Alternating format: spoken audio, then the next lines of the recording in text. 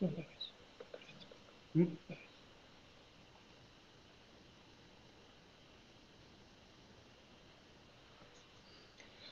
professors, dear colleagues, dear students, dear doctors, we welcome you at our second setting at our April issue of ICERN Web Library of Neuropsychiatry.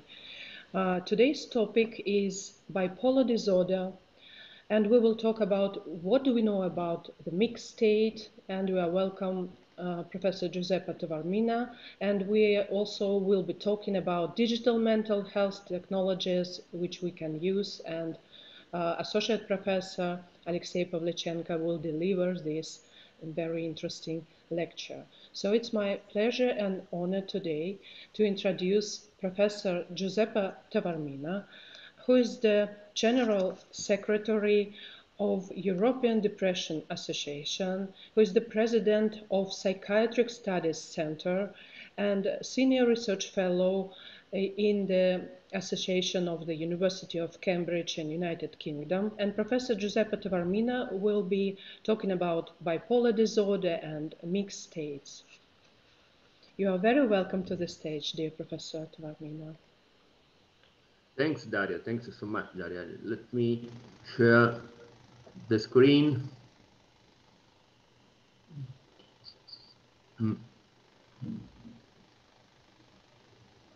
Ecco.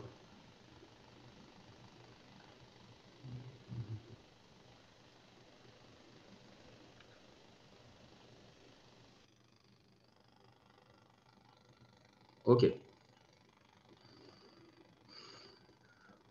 Thanks so much, Daria, and I'm honored to take part to this interesting sequence of congresses and presentations organized by the International Center for Education and Research in Neuropsychiatry, and I really am honored to take part. My presentation will be focused on the mixed states and the notion of the mixity. But first, let me remember Professor Kilker, the most preeminent conceptualizer of bipolar disorder in the world. A few months ago, he passed away. I feel obliged to thank Professor Akilkar for everything he did in the field of bipolar mood disorder, for everything he gave to all us psychiatrists, and for everything he gave to me as professional level.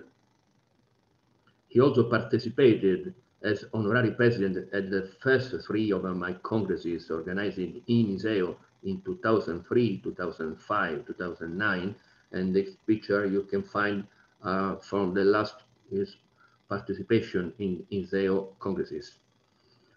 I say now to him, Dear Agot, thanks for everything. Usually, who follows my presentation across the countries in Europe, usually this is the first slide I present to talk on bipolar mood disorder, because this is the basic slide to catch our evaluation on what means the instability of the mood.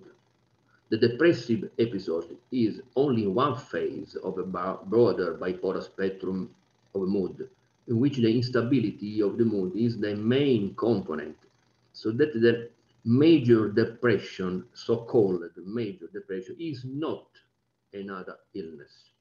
Is the phase of the fluctuation of the instability as the wave of the sea, the instability of the mood, in which this line, yellow line, you can find the picture, describe the modality in which the mood can go down in depression phase, go up in the hypomania, hyperthymic phase, and go also with the black line describing the tensioness, the restlessness, the agitation, describing the mixity and the mixed states of the mood. Akilkar presented in 1999 his perfect scheme of all bipolar disorder. This is perfect probably a bit complex for the clinician, so that I revisited this scheme to make it more usable and easy for all clinicians. In this scheme, I put all kind of bipolarity mood disorder, all kind of mood disorder, except then PTSD and except then maladjustment, stressful disorder. I put inside, from one side, the acute mania, and in the opposite side, the unipolar depression.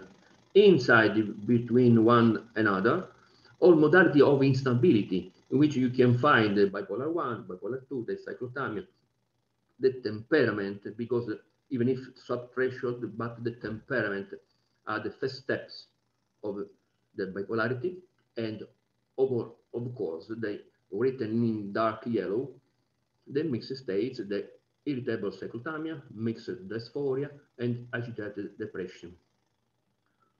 On the left, on the right of the white arrow, you can find the possibility, evolutivity of this illness in natural or iatrogenic evolutivity. I talked about the temperaments. Why?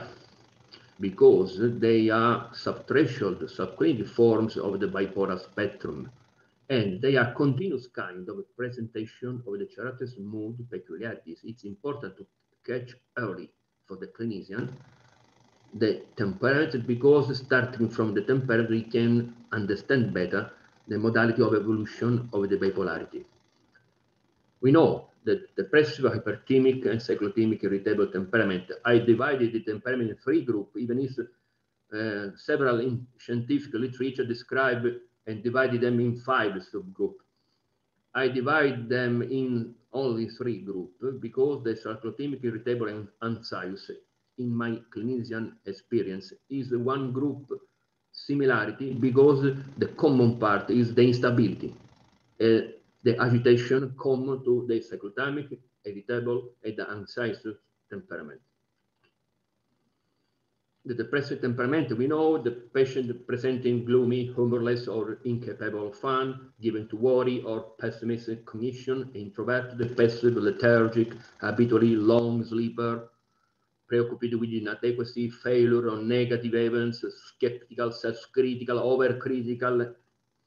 In the opposite, the hyperthymic temperament is cheerful, over-optimistic, exuberant, with mental overactivity, over-talkative, warm, people seeking, extroverted, overconfident, or grandiose, habitually short sleeper, including in the holidays, with high energy level, fluid planes, over-involved, uninhibited, stimulus-seeking. The cyclothymic irritable. What's the difference? This is a biphasic dysregulation characterized by slight and directive shifts from one phase to the other, each phase fasting for a few days at a time with infrequent euthymia. Common symptoms are mental overactivity, always present, insomnia or bad quality of sleep, somatization, diffused somatization, with behavioral or subjective manifestation, going to hypersomnia versus decreased need of sleep, introverted self-absorption with uninhibited people seeking, taciturn versus talkative, psychomotor inertia versus restless pursuit of activities, and also lethargy versus eutonia, dulling of sense versus keen perception, slow-witted versus sharpened thinking, pessimistic versus optimistic. The softy, unstable temperament, as I talked before, is a soft cyclothymic temperament, characterized by vague and fluctuating uneasiness, mood instability but of low grade, anxious trait. This is the subgroup that several colleagues depicting as anxious temperament, but because the anxious temperament present always instability, in my experience, is a subgroup of a cyclothymic irritable temperament, but is a softly subgroup. When it develops to up-threshold form of a bipolar disorder, this presents better prognosis than cyclothymic temperament development. Also, Professor Akiskal and Riemer described this important sentence to remark the importance of the temperament, to early catch the temperament. Let's read together. Premorbid affective temperament types have important role in the clinical evolution of minor and major mood episodes, including the direction of the polarity and the symptom formation of acute mood episode. They also significantly affect the long-term course and outcome, including suicidality and other forms of self-destructive behavior, such as substance abuse and eating disorder. The symptoms. These are the symptoms we can find in mixed states, two or more of these. The symptoms, it's important to catch very, very fine and very together. Depressed mood together with irritability, antisocial behavior, substance abuse, disorder of appetite, a sense of despair and suicidal ideation, anhedonia and widespread apathy, reduced ability to concentrate and mental overactivity, hyper or hyposexual activity, insomnia or fragmented sleep, comorbidity with anxiety disorder, panic, generalized OCD, social phobia, gastrointestinal disorder, IDASH, and various somatization symptoms, colitis, gastritis, diffuse muscle tension. These somatizations are very, very frequent. The notion of the mixity. What's the mixity? The mixity is a dynamic notion describing the presence of overlapping symptoms of mixed states in an increasing intensity level. Let's think of a car, for example, with its accelerator and tachometer. By accelerating, we increase the power of the engine. It's not the power that the engine emits, and the tachometer rises. At the same time, our car, the intensity of the level of the mixity symptoms is the intensity of the level of the illness. So that it's important to early catch the level of the intensity. And this we can find with a rating scale I created some years ago and then published in 2014. I shall present later. The dysphoric component of a mood is quite more frequent, very frequent. Approximately, it includes 30%, between 30–40% of mood disorder of spectrum. However, there are pathologies which are often underestimated or worse, not diagnosed or bad treated or inappropriately treated. Why this? Because clinicians find great difficulties in making a correct diagnosis of a mood disorder in mixed states, because the patient mainly focus their own symptoms on depressive uneasiness, inducing the clinician to frequently prescribe antidepressant. I feel bad, I feel depressed, I feel with up-down, more down than up of mood. And then the clinician goes to error. Going to frequently prescribe antidepressants alone or together, worse with benzodiazepine. This inadequate treatment induces the dysphoria. This is the worst symptoms of the bipolarity. Also, Professor Akiskal talked about of mixity. He invented the mixity word. I did not. Akiskal presented this slide in Israel in 2009, describing the mixity of depressive phase. They are the most insidious symptoms of overlapping depression, restlessness, and irritability together can cause increased risk of suicidality. And you can see in this slide of Akiskal the presence of the comorbidity with anxiety or panic, the agitation and restlessness, the irritability and aggression, the activated depression. There's some phases of recovering from depression is the worst moment of the patient when there is also with irritability and aggression and restlessness. The intensity, as I told before, of this symptom can be shown using the rating scale for mixed state, GTMSRS, simply rating scale to administer to the patient in 11 items with also 7 sub-items to demonstrate the level of the mixity.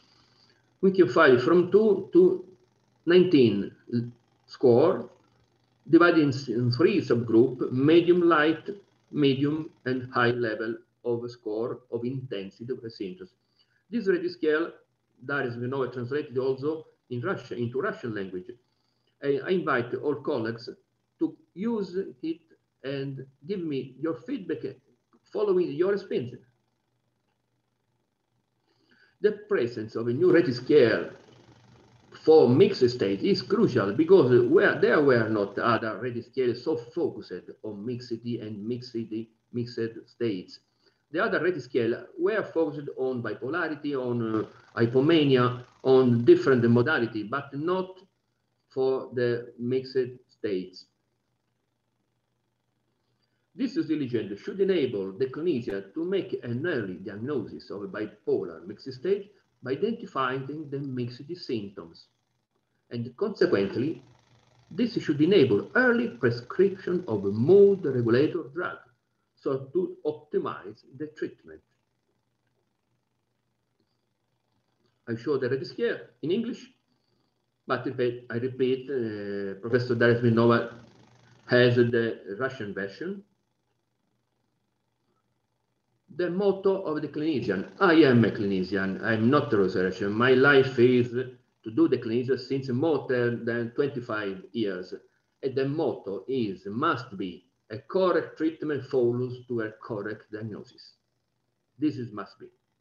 Very often, I repeat, inadequate treatment to use long-time benzodiazepine or antidepressant alone causes an increase in instability and the development in patient of the dysphoric mixed states. So that the bipolar disorder treatment will require spatial care, a combination therapy between mood regulators and low doses of antidepressant, more mood regulator than antidepressant. I described some name of mood regulators. Lithium we know, but above all, carbamazepine, valproate, gabapentin, oxcarbazepine, lamotrigine, topiramate, olanzapine, asenapine, loxapine, and the pipamperon, an ancient new, at the same time, mood regulator. The first of the atypical neuroleptics. And between the antidepressant, I suggest prevalently SSRI and SNRI. I repeat again to my clinical colleagues, never using antidepressant alone or in combination with benzodiazepine, and never use a long-time benzodiazepine, both in order to avoid an increase in instability and the development in patients of the dysphoric mixed states.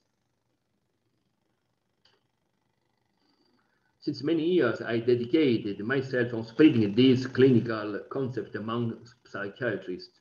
For example, through this interview of mine in my YouTube channel that has more than 42,000 views.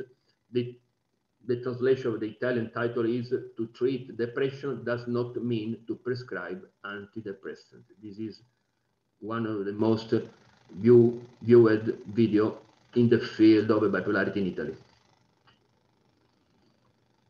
One important observation from the first validation study on the rating scale, the TMS rating scale, the four diagnoses of recurrent depression and major depression emerged in that study scored within the medium level of the GD-MSRS, showing how the symptoms of mixity are diffused within all mood disorder subtypes, not only in the bipolar classic. In consequence of this, the prescription of mood stabilizer together with antidepressant, even in patients with diagnosis of major depression or recurrent depression, begins crucial for a good treatment, crucial. Also, Atiskal, in a conference in 2006 in Copenhagen, described This notion, melancholia as defined today, is most closely linked with depressive or mixed phase of a bipolar disorder. So that the practice of treating them with antidepressant monotherapy needs a re-evaluation. Let's read what Alekseev said several years ago. Our final comments. The consequence, in consequence of all I said, the consequence of a lack of recognition and the treatment of bipolar disorder can be the reduction in the expectation and the quality of life, the increase in working days, the increasing use of healthcare resources, including for concurrent disease. The unstable mood then can become chronic and the clinical picture can get worse. And obviously high risk of suicide. Finally, I never get tired or repeat, in consequence of this, the instability of the mood more than depression is the main issue which the clinician needs to deal in the patient with the mood disorder. The depressive episode is only one phase of a broader bipolar spectrum. So that this final sentence I like so much. When considering bipolarity, the notion of a mixity becomes the conceptual reference point of a diagnostic process.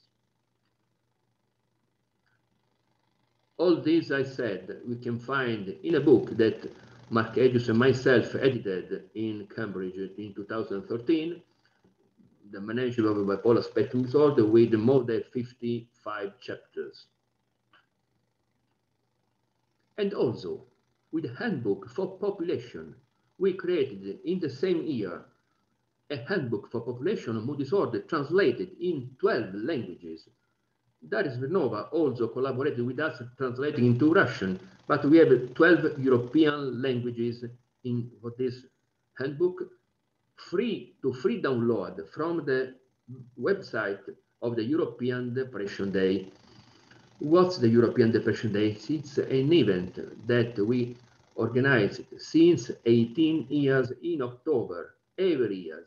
And also I repeated that Darius Vernova is collaborating with us since 2 years, and I invite all other colleagues from Russia to collaborate with her to diffuse in several cities this event, because the population needs to understand better and more on mood disorder, on depression, on bipolarity. This is the theme of next European Depression Day, the impact of COVID on depression, because all you know that this has been a very peculiar year, and we'll focus next October on this subject. And finally, thanks for your attention, showing a picture of the Lake of Iseo, where our association is headquartered. Thanks so much.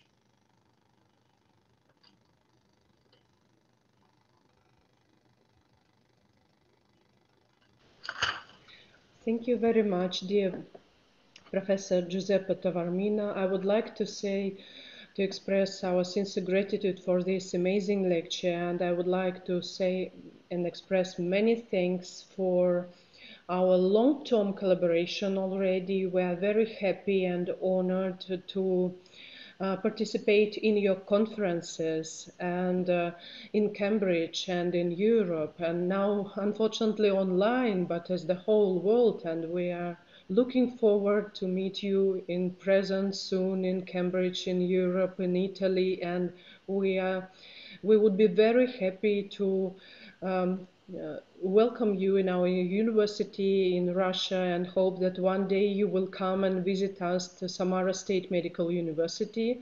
Thank you so much. And it was very interesting that you said what you said in details about the mixed states. It's a very important topic, yes, and we are thinking about the approbation of Russian version of this mixed state rating scale, which you developed. And we are thinking also to apply this scale to post-COVID patients with affective states, and to think about the group of risks to develop affective states and to think how mixed states contribute to the severity of affective states associated with post-COVID states of emotional disturbances in patients. Thank you very much, and we will obligatory manage and organize European Depression Day in Russia and join your team. And Associate Professor Alexey Pavlichenko has delivered a lecture during our Depression Day, and we hope that again Alexey will join us this year. And it's my pleasure now and honor to introduce Associate Professor Alexey Pavlichenko, who is the senior lecturer in the Education Center, one of the most famous clinics, mental health clinic named after Alekseev in Moscow. And the lecture of Associate Professor Alexey Pavlichenko will be devoted to a very important topic of using digital technologies and modern technologies in psychiatry. So, Alexey, you're welcome to the stage. Please unmute your microphone.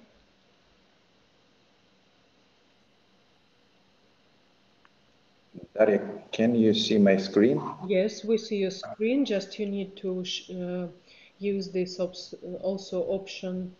F5, yeah. F5. It's okay? Still, yes, now it's perfect, the whole screen. Yes, thank you. Can I start? Okay, thank you, Daria, for kind introduction. Also, we are using the Tavormina mixed state scale in our work. Now we are working at biological markers of depression, and also we have started to use this beautiful instrument. Yes, and we will collaborate with Daria to validate this test.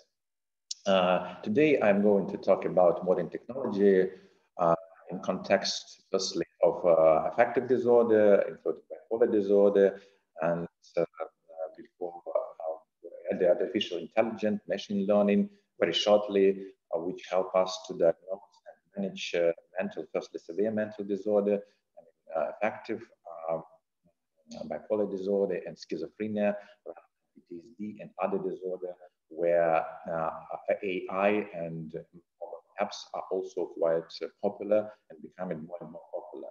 Today, we are living in the era where most of the population in America, about 85% of the population, have a very powerful computer in their pockets and in mobile phones, and even in the poorest countries in Africa, where people can have problems in accessing water and electricity, they can have mobile phones.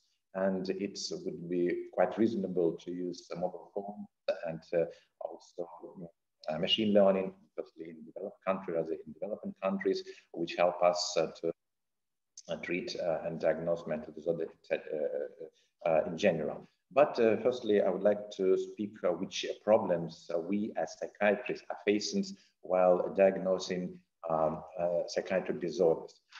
Before the DSM-3, psychiatry traditionally has offered clinical insight into observation, behavioral observations, and study of emotions and cognitions. Then after DSM-3 was launched in 1980, we were focused on very strict criteria of mental disorders, including affective disorders. Now we used DSM-5 for about 8 years, and we are about to start using ICD-11 in a year. And problems which we're facing, as I mentioned, are quite big.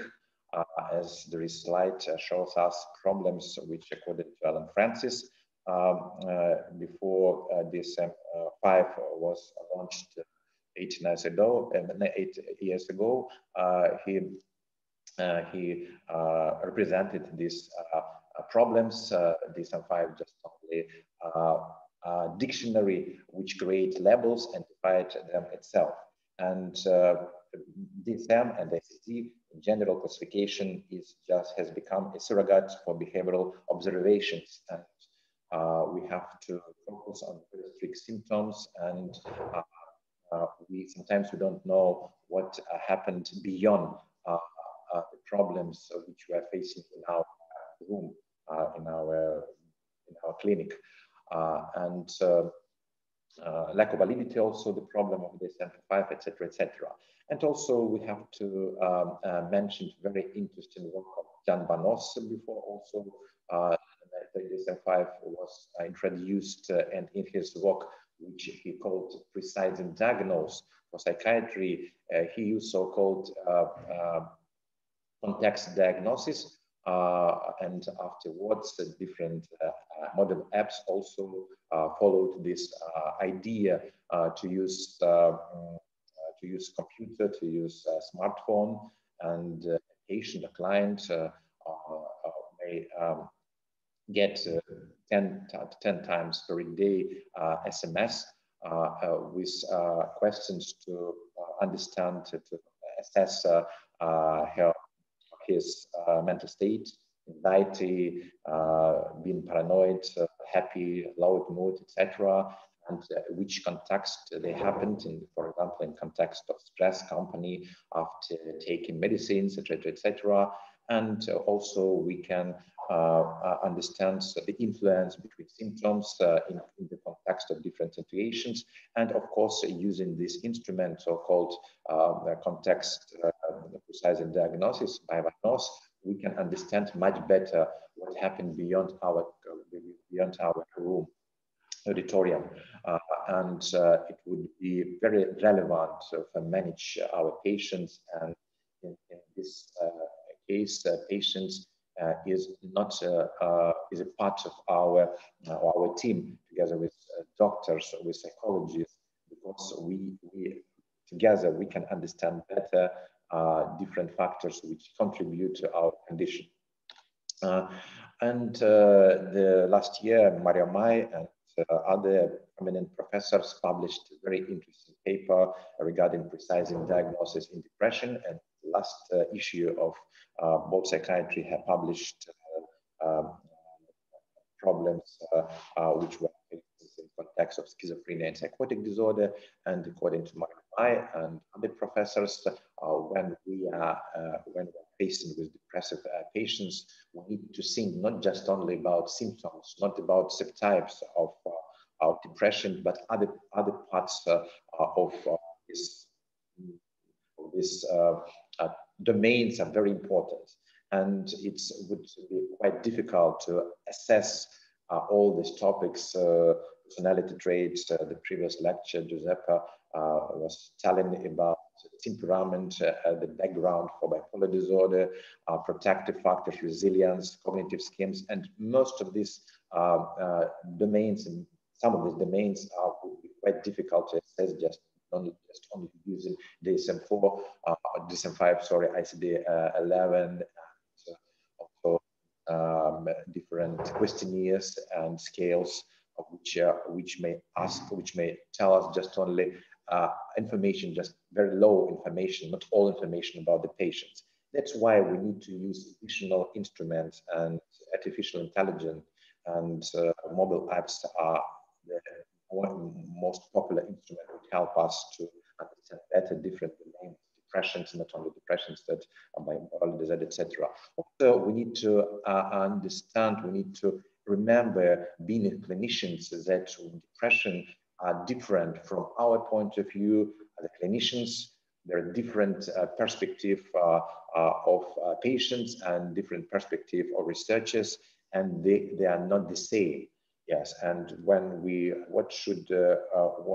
are thinking as clinicians, we are thinking it's only about only our way, but it's researchers and patients are the different. And it would be just 2 years ago, it was published a very interesting study of German psychiatrists in collaboration with other psychiatrists from different countries, which from Brazil, Canada, Mexico, Korea, USA, France, Italy, also some of them, our Italy colleague colleagues participated in this very interesting online survey, which includes patients, more than 2,000 patients, and healthcare professionals, psychologists, psychiatrists, neurologists, which are facing with depressed patients, more than 1,000 professionals, and they asked to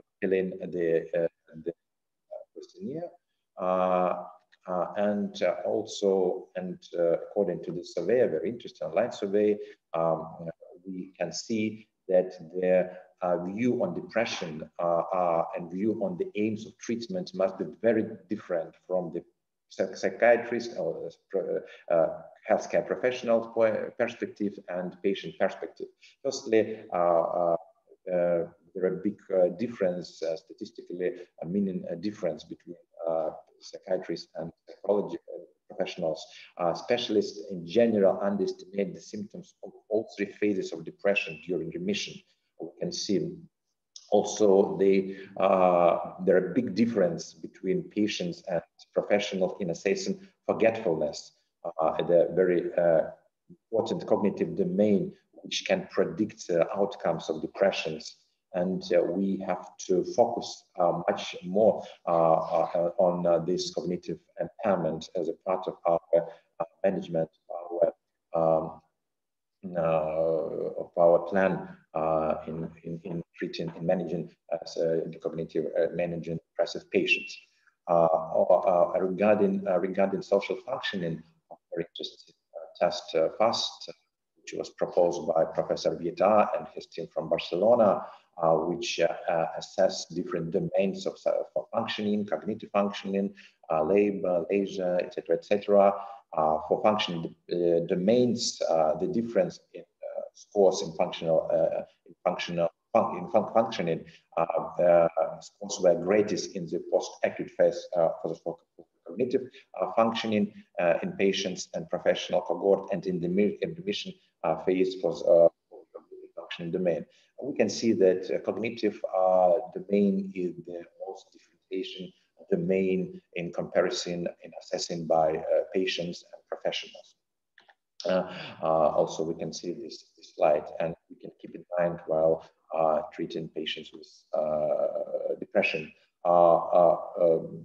The difference are quite important in other symptoms, affective symptoms, somatic symptoms, cognitive symptoms are more important also in treatment. Cognition, very popular slide. We can see different conferences, which we see that there are different domains which contribute a lot as protective factors, resilient factors, or factors that can contribute for developing of depressive states from lifelong, from life perspective, from before birth, at the early age, adolescent periods, and adults and retirement. Different factors can contribute as a protective and in favor of having depression. Also, today we are focusing not only on scales which are quite popular, but quite old, and Hamilton scale, iceberg, and other scales. And today also need to assess our patients not only by ourselves as clinicians, but also we have to propose them the self questionnaires. And COBRA, one of the instruments which help us to assess these cognitive complaints. And negative symptoms are another examples. Since Kraepelin time, Bleuler time, being clinicians, we suggested that negative symptoms are the basic symptoms of schizophrenia, and only we as clinicians can assess them better than anything else in public, generally speaking, and our patients can assess better. But according to some instruments, this instrument and other instrument also can tell us that patients can assess, can estimate the conditions not bad, and we should also we even in assessing negative symptoms we have to think about patients' attitudes, etc., etc. What artificial intelligence, machine learning can help us to diagnose and treat their mental disorders. Today, Food and Drug Administration approved just only 2 biomarkers which helped clinicians to manage a treatment plan for patients. First test FDA approved 23andMe genetic test for analyzing DNA extracted from saliva by a person herself and informing the patient that he has mutations, certain genes that are associated with the ability to metabolize certain drugs. And also another test, carbamazepine. Before starting carbamazepine, people of Asian origin are advised to have a genetic test to avoid serious skin reaction. I'm not going to talk about genetics. It's not my topic today, but unfortunately, just only 2 tests we can use in our routine practice. Other tests, which even in Russia, myself sometimes I'm using for my genetic tests to help me to understand better which antidepressants and antipsychotic I have to prescribe my patients after 2 fails, for example, and let's say results, or my own opinion, it's quite contradictory. Sometimes it helps me, sometimes no. But today, all these tests are future rather than also biomarkers. There are different biomarkers, clinical biomarkers, imaging, genetic, epigenetic, other biomarkers, which maybe in the near future can help us to treat better our patients. But today, unfortunately, it's in the work, in the progression of using this test in clinical practice, even for depression disorder. In other fields, firstly in cardiology, in medicine, general medicine, FDA and some other regulatory organs in America, they approved some tests. For example, machine learning can screen retina, can have retinal scans to predict heart disease, analyzing blood vessels in the back of the eye to predict the risk factors, and it help us to predict heart attack, etc., etc. But in psychiatry, we just only have few articles regarding the use of artificial intellect as a predictive instrument. Some disorders also in these articles. We also, when we use, when we scan retinal arteries, which may, there is some relationship between cerebral vascularity and fibrinolysis. It must be a marker of schizophrenia and bipolar disorder, but it's not now. It's a future, but it's more important to use a different app which we can download from Apple Store, from Google Play, which detect, for example, arterial fibrillation using built-in technology. Today I'm talking about general medicine and actigraphy, which during all the day it scan our movement, and professional devices which can help us to understand better the phase of sleep, etc., etc. And professional device like I'm using this device that help me to understand better my sleep. And I'm thinking a lot after each night, which do I need medicine? Do I correct something in my diet? Something in, for example, what cups of coffee I need to drink to improve my sleep without taking medicine, etc., etc. And there are a lot of different devices today. And it's very interesting article published 2 years ago, which where machine learning classifier of spoken language can reliably identify current or lifetime history of suicidality, depression with speaking of epilepsy. Just only a few articles we can find. And also today, I know that a lot of psychiatrist researchers are working hard on using artificial intelligence in predicting severe mental disorder. Just some months ago, Popovich talked us a lot about her work with her team in Israel, which she not published this article about using voice and speech to predict psychosis. I know that Darius Smirnov also is a big expert in linguistic, and it's also a very intriguing area in psychiatry, and in the future it may help us to diagnose psychiatric conditions. About mobile apps, even now, if, for example, we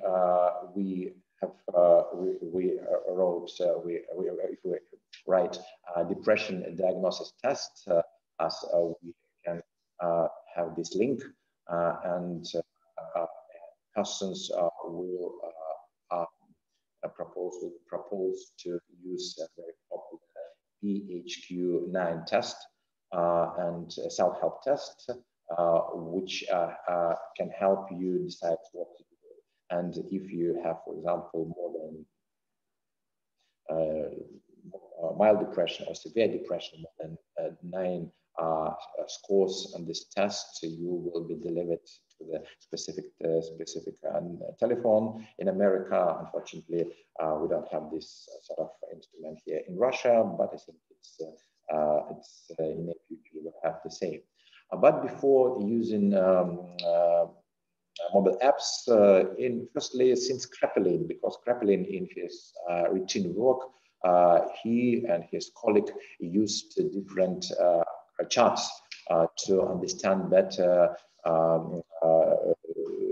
mood of his patients, low moods and elevated and weighted mood, etc., etc. And today in America, in Great Britain, there are different charts. I know that Guy Goodwin, the professor of University of Oxford, also he worked hardly on using these charts, which help to understand better the level of severity of depression or mood depression, affect mood, anxiety, irritability, also, which can help us to understand better whether we are facing of mixed state, as Giuseppe Tavormina told before, or must be something else. But unfortunately, it's quite important. But today, it's not easy to our patients to use these charts and different charts, and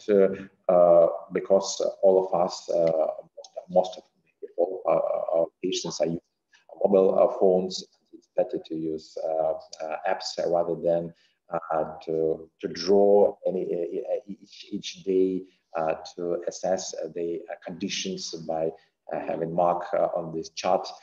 It's good, but it's, let's say, it's quite old-fashioned. And we're talking about digital era today, which includes mobile health, including mobile apps, which can be active, where patients are part of this process, and he helps the clinicians to understand better by giving information about their mood, about the context, etc. There are different parts of mobile health, mood self-rating, when they're using mobile apps, diary apps, which use contacts, and wellness apps, which help the clients to understand better by sending them some messages that you should do, for example, physical exercises, etc., etc. Health information technology, telehealth. Even now, we're using telehealth, telemedicine. It's a part of our routine practice, even in Russia, and it's quite acceptable for patients. And in our country, long country, telemedicine, it's a part of our life. And of course, variable medical devices. There are some advantages and the disadvantages of mental health mental health apps. Firstly, it can be easily adopted for most of people which prefer to use computer and apps rather than visit psychiatrists in the room. Some apps can gather better without any help from the user. For example, receive information from a large number of individuals and help us also to understand better what's wrong with the patients. Most, not all, but some apps are cost-free,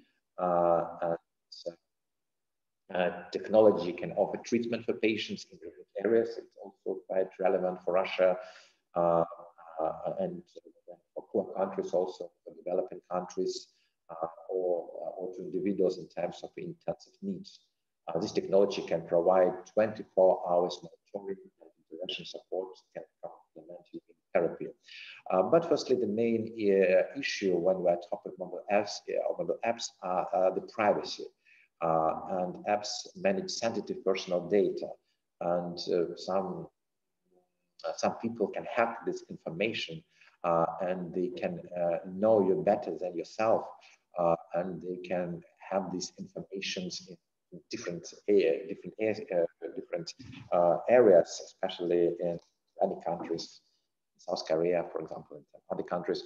And mental apps offer the same treatment program to all users, but also we know that patients are quite different from each other, and it's not the case to use the same programs, same piece of advice for all patients. And of course, we have low lack of or low evidence of effectiveness of apps. Later, I will focus just on some apps which will be validated in different countries. And before I was talking about cognitive impairment as a part of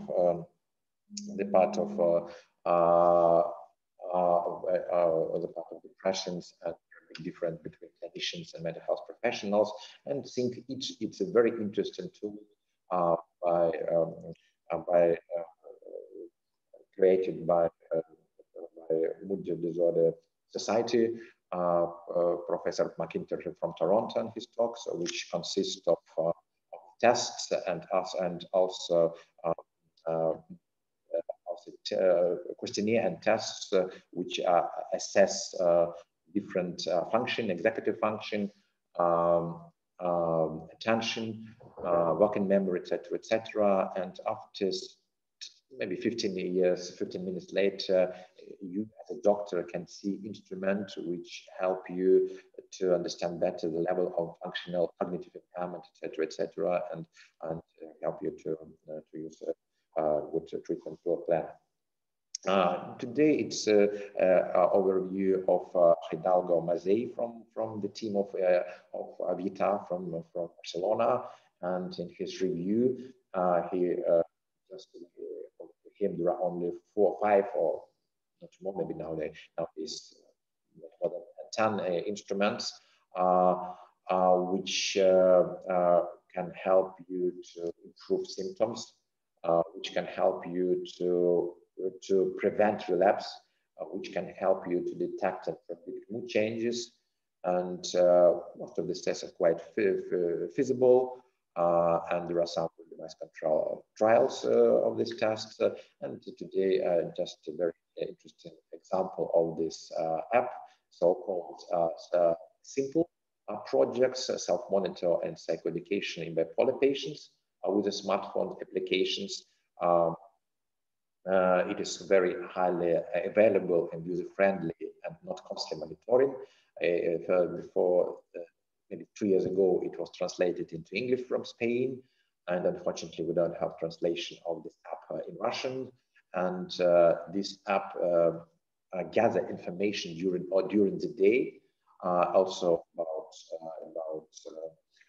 context, about assessing the mood, also, and they do according to this information.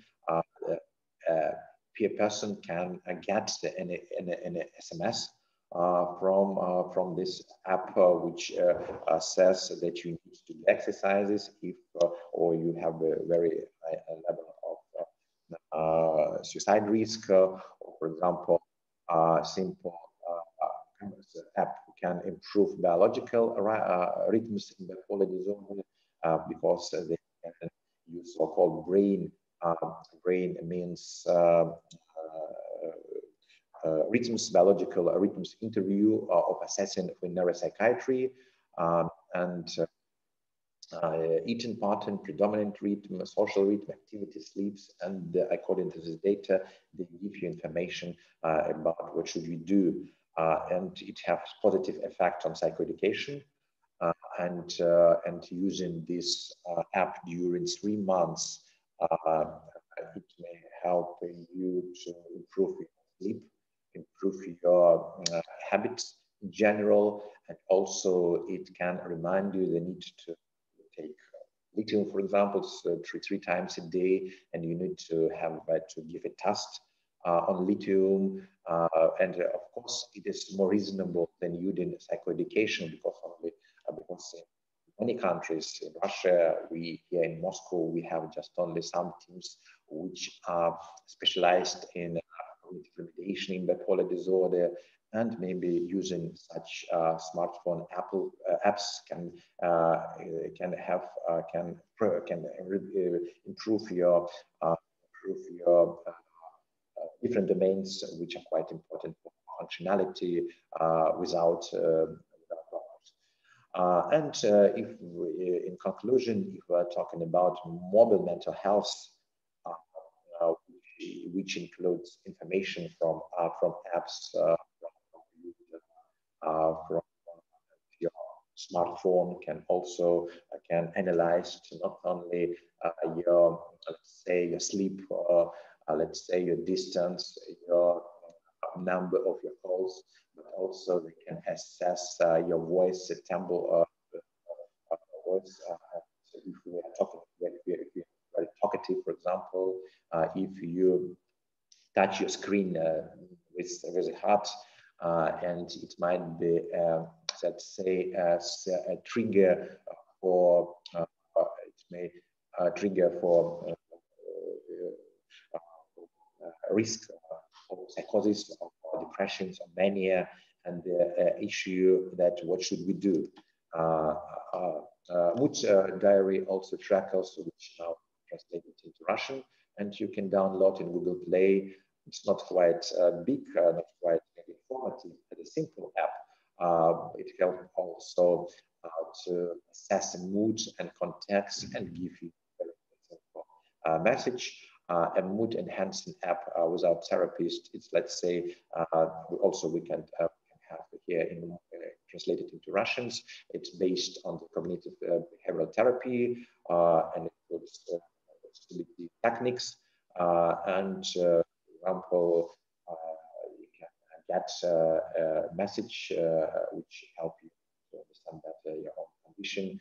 And just only 2 years ago, it was launched by the Union of Psychiatric.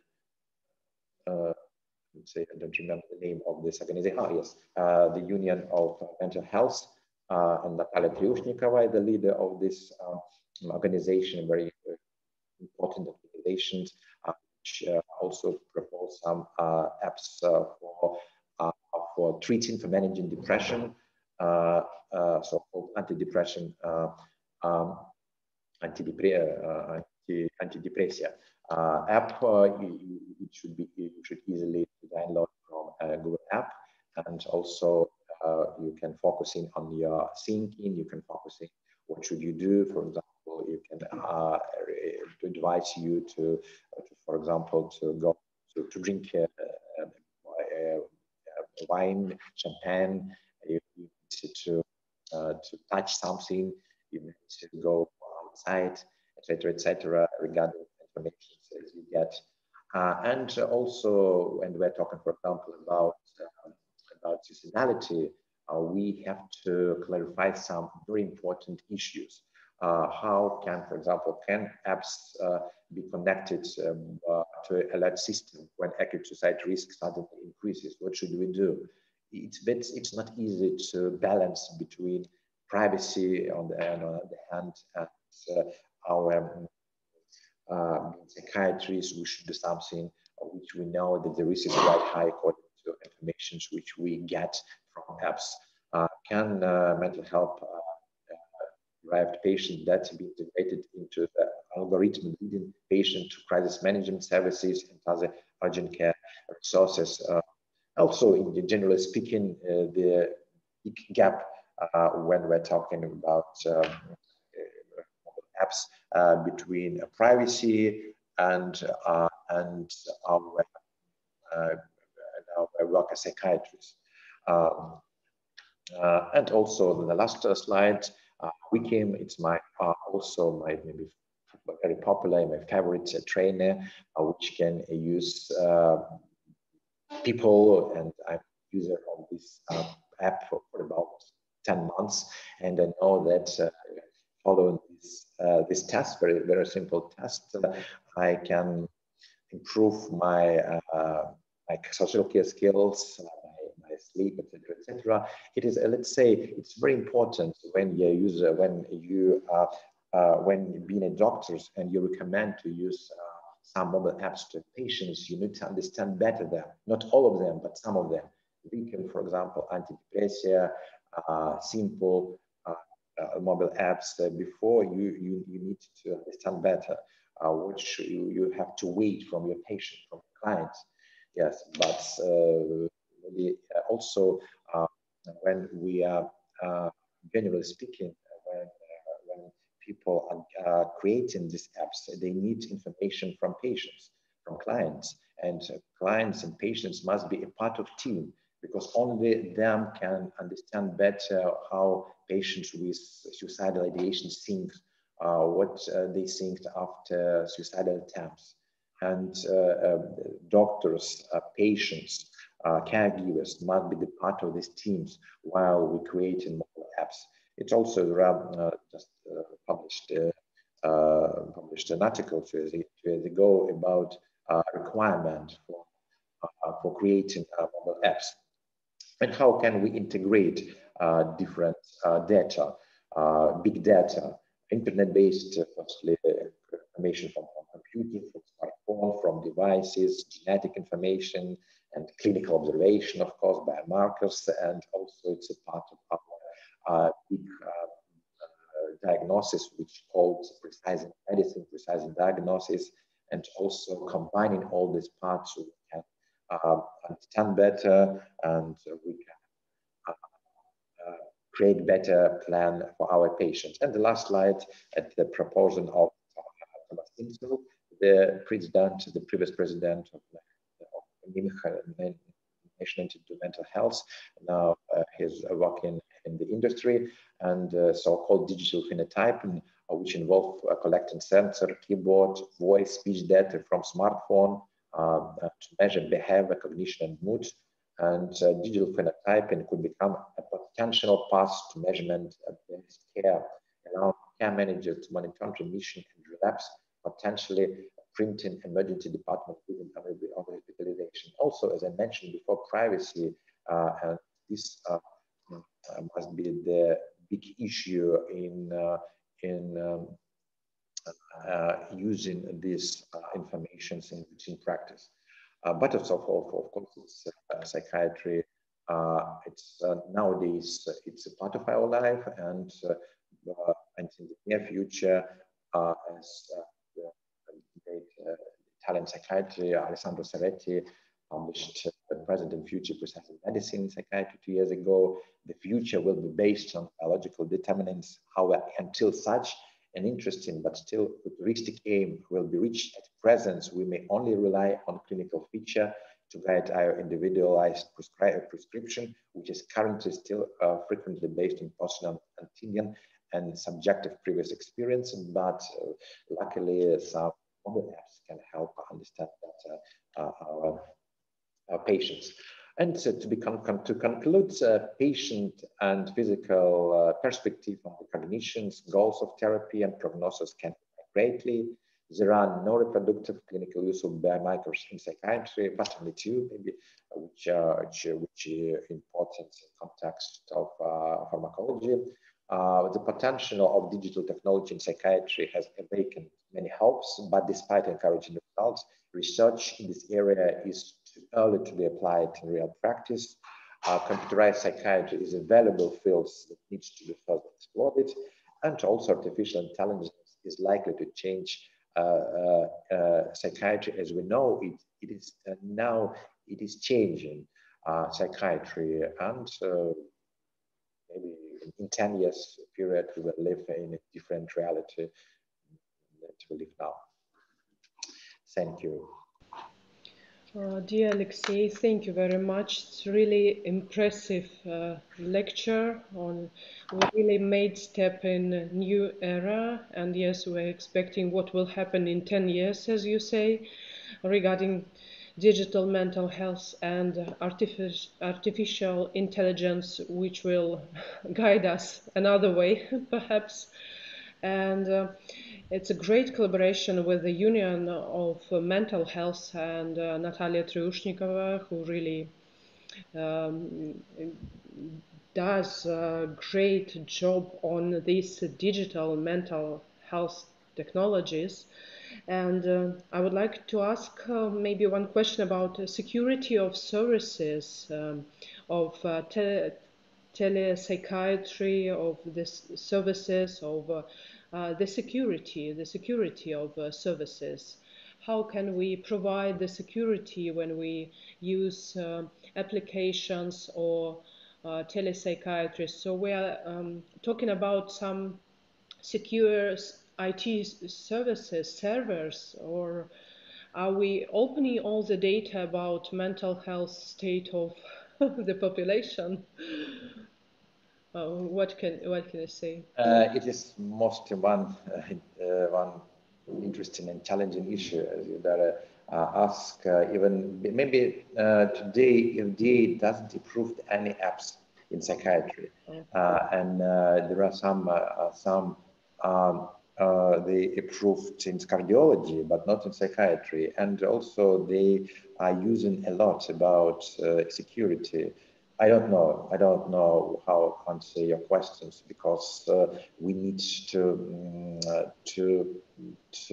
save our information from our patients. But on the other hand, when we're using the telephone, most of us are using Chinese telephones, yes. And as you know, that American Donald Trump, half a year, maybe 1 year ago, he banned Huawei that because they collect information about Americans and they can use in different ways, and we don't know exactly. We know that it's a part of our life, and our smartphone are gathering information all the time. Yes, and how they use this information, and maybe if maybe, and I don't know how to answer, but it's most important issue. Actually, we also know. Someone else knows about the ways of save information from our patients. Yes. Maybe it's one of the biggest limitation to share these apps pathologists and not only doctors and caregivers know a lot about patients, but everyone else can hack your information and share information. It's personal data, it's conditions, it's your how do you sleep. For example, if we use this data in business, if your business partner can know this information, okay. It's very dangerous, very dangerous. Yes, very dangerous, but as you say, it's a part of our life. We are very open now and very fragile, actually, because we open much information while using these digital technologies. But of course, there are some cross points regarding security of data and ethics in psychiatry. But what can we do? Actually, as you said, that you showed on one of your slides, there are advantages and disadvantages of everything and digital mental health technologies as well. But if to integrate what we have been discussing today, maybe we could think about some application about mixed states. Yes. And maybe we can have develop some collaboration with you and Professor Giuseppe Tavormina, and as Giuseppe have so much information and contacts in Europe and have their literature, education, literature in many languages, so we can also develop some education, at least education, mental health technologies, and maybe measuring mixed states if we go into this field, and maybe in collaboration with Natalia Triushnikova, we can arrange some project. Thank you very much. We are very impressed by both of the lectures, and we will if you don't mind, if you agree, we then share all this information via YouTube channel of our university for the audience of students, doctors, researchers, and really we hope for future collaboration with you, Professor Giuseppe Tavormina, and you, Associate Professor Alexey Pavlichenko. Thank you very much. Thank you. Thank you, all you. Thank you, Daria. Yes.